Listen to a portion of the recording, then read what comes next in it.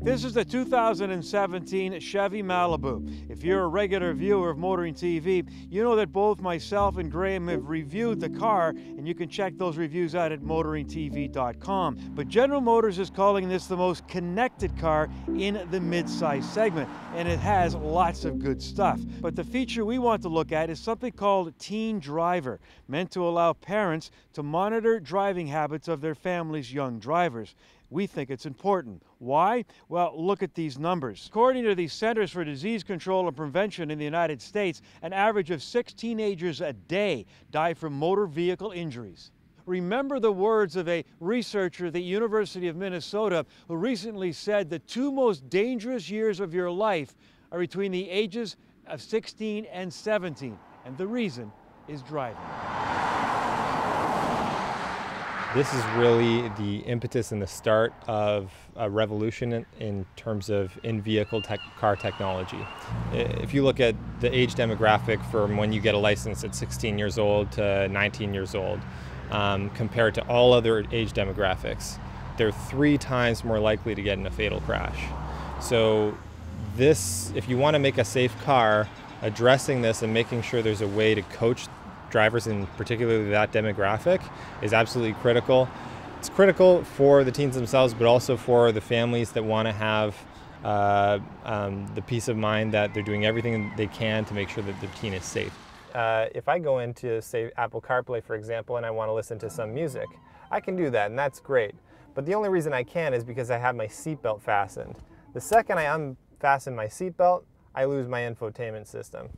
If I fasten it back up, the music comes back. So pretty clear, audible, and visual reminder that you need to fasten your seatbelt in order to use your infotainment system. Another feature is if I go into the settings menu and I go into Teen Driver, I'm presented with a PIN. If I'm the teen, I have no idea what the PIN is, so I can't customize any of the features of Teen Driver. Only the parents can access these menus because they're PIN protected. The other thing you can do is you can set a Teen Driver speed warning. So if you know where your teen should be driving, and maybe they should be driving on the highway but no faster than 100 kilometers an hour, you can adjust the speed that they're able to drive. So if you go into the View Report Card section, after the teen has been driving, you can see a report card of the distance they've driven, the maximum speed that they drove. So if you see 150 kilometers an hour, you know they've been up to no good. You can see the number of times they went over the overspeed warnings that you set. So if you set it to 100, it'll count every time they go over it.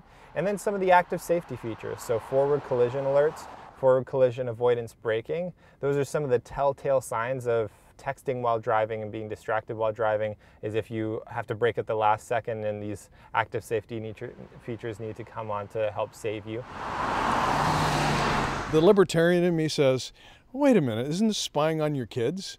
You know, to me, as a you know, my son's 22 now, but when he was starting to drive, I figured if I can't trust him with the car, I should just not give him the car. And the idea of sort of tracking his driving behavior, I understand the safety elements of it, but it just seems a little intrusive. I think in particular kids who tend to be distracted perhaps a little more easily than adults, to have that equipment aboard or built into the car is certainly more comforting, would be more comforting for most parents that have kids out on the road. If the parent and the kid have a good relationship, if it doesn't get perceived by either party as sort of a scolding or intrusive, but instead a teachable moment, a learnable moment, I think it could really help. It's not a nanny situation or we're looking over your shoulder and we don't trust you. I think it's not about that. If they position it that way, I think then it can be a very good thing.